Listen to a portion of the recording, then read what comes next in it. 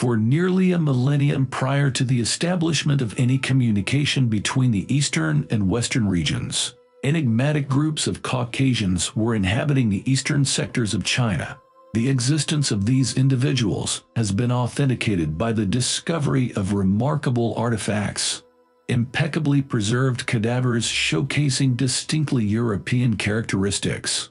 The origins of these tribes, embedded within the depths of Asian culture, pose a conundrum, as it is widely believed that Europe and Asia evolved independently during this epoch, without any form of interaction. The enigmatic entities, shrouded in a veil of obscurity, have left behind no discernible record of their existence apart from their corporeal remains. In the annals of scientific discovery, some moments stand out as transformative. One such moment occurred in 1988 when American scholar Victor Meyer visited a remote museum in China. With no predetermined agenda, Meyer was simply hoping to find something intriguing to occupy his scholarly pursuits. What he stumbled upon, however, was far beyond anything he could have imagined. Within one of the museum's halls lay an array of mummies, human remains that appeared as though their bodies had recently ceased vital function. Astonishingly, these museum artifacts were said to be thousands of years old, plucked from the sands of the Tarim Basin by Chinese explorers in the late 1970s. The Churchman and the Lowland Beauty, two of the most notable examples, perplexed scientists with their distinctly European features, utterly at odds with the native population of China. Further examination of the bodies revealed the secret of their remarkable preservation: a combination of desert dryness, soil-rich and microbe-killing salts, and winter burials in coffins lacking lids or bottoms. Even the clothing worn by these ancient people offered tantalizing hints as to their origin, with intricate patterns and sophisticated woolen garments not known in China at the time. But who were they, and where did they come from? Clues suggest they may have originated in Europe, as the same patterns and techniques have been found in excavations across Germany, Austria, and Scandinavia. The way they were buried also reveals a culture that honored death and mourning with respect and dignity, as the carefully stacked bodies and neatly bandaged jars indicate.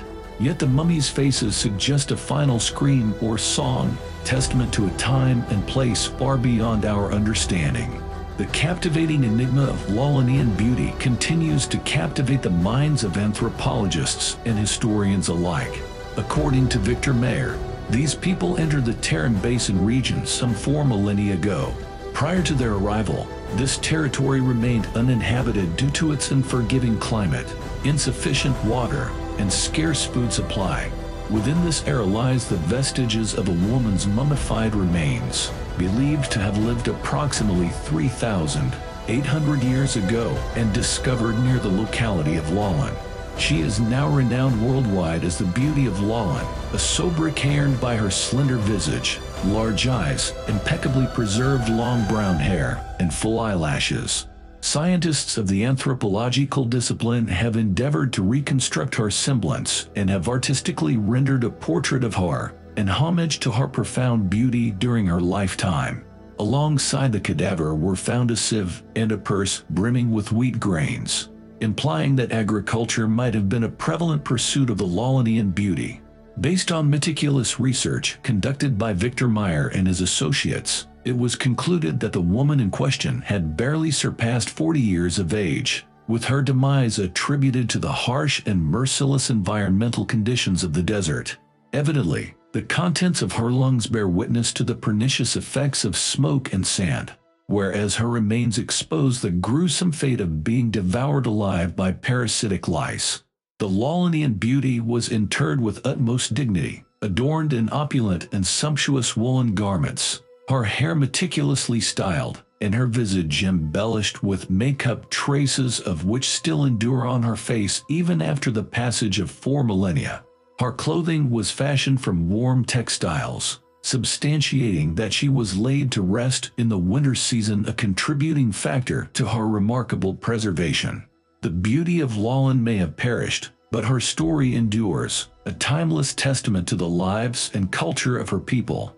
The Chershin Man, A towering figure of almost 2 meters in height, with fair skin and gray hair, was discovered in the vicinity of the city that bears his name. This remarkably preserved mummy, considered by many to be the finest specimen of its kind, appears to have been spared the ravages of decay, with only the passage of time having taken its toll on the desiccated remains. The Chershin man lived around 3,000 years ago and was approximately 50 years old when he passed away. Unlike the native Chinese, the Chershin man's tall stature and fair complexion, along with his light blonde hair and brightly colored robes, set him apart. The tattoos adorning his face further distinguish him from others of his time. Experts believe that the Chershin man may have been a prominent figure in his tribe, as evidenced by the 10 different headdresses found buried alongside him, as well as a saddle, a horse skull, and hooves. These finds suggest that horseback travel was already well established during his lifetime, allowing for greater mobility and contact with other cultures, including the Chinese. Among the Chershin man's burial companions were 3 women, also of significant height, buried in clothing of the same color as the man. Their intricately braided hair and ornate headdresses further suggest a high social status. Sadly, the remains of a 3-month-old infant, wrapped in a woolen shroud, were also discovered. The child was laid on a sheep's bellow with blue stones over its eyes, and an ancient bottle made from an animal horn with a teat fashioned from a sheep's udder was placed nearby. The tender care taken in preparing the infant's body for burial is evident in the oil residues found on its skin. The discovery of this tiny mummy, along with the 40 or so other mummies of children and over 300 adult mummies uncovered in the Taklamakan Desert, provides a glimpse into the lives of people who faced many hardships during their lifetimes, and yet whose remains have managed to survive the deserts and forgiving conditions to this day. The mystery of origin has long captivated the attention of researchers seeking to unravel the origins of the Caucasoid race in Asia. To tackle this task, they embarked on a painstaking journey of studying the artifacts found in tombs across various parts of the world. Through extensive analysis, striking similarities were uncovered between Chinese mummies and the Pazyryk culture of Western Siberia, prompting further exploration of the Tarim Basin region. The mummy of a Pazyryk man now in the image has revealed surprising similarities with people from the Tarim Basin, highlighting the potential interconnectedness of civilizations that were previously thought to be entirely distinct. In fact, similar wool fabrics with Celtic patterns, clothing patterns, and everyday objects have been found throughout Europe, shedding light on the possibility of a far-reaching influence that spread across continents. The findings from DNA analysis of the mummies revealed that the blood in their veins was not purely European or Asian, suggesting that they had traveled great distances before reaching the desert and interacted extensively with other tribes along the way. This discovery led to the emergence of the theory of the migration of peoples to the Tarim Basin around 2500 BC, but that was just the beginning. It turns out that these peoples also brought with them various elements of civilization, such as the wheel with spokes, bronze, and had a significant influence on the Mongoloid tribes. Even in the Chinese language, the words for horse, cow, and cart clearly contain Indo-European roots, lending further credence to the theory.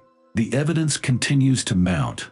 Local folklore contains legends of blue-eyed blonde people who were the first rulers of the Celestial Empire, and even the Buddhist monastery in Bezeklek, in northeastern Taklamakan, has images of blue-eyed monks.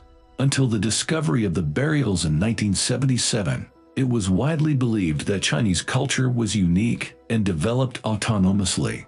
However, the discovery of these mummies and the city built by white people next to their burial site has called into question these assumptions.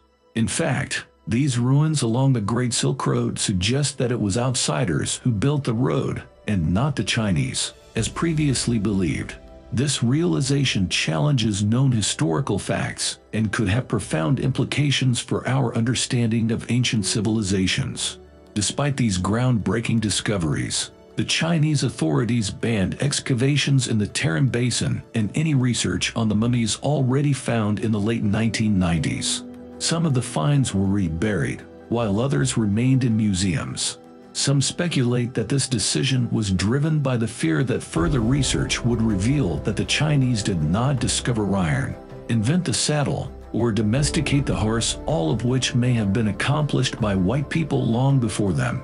As we continue to uncover more about our past, the mystery of origin remains a fascinating and enigmatic subject, shrouded in perplexity and bursting with possibilities.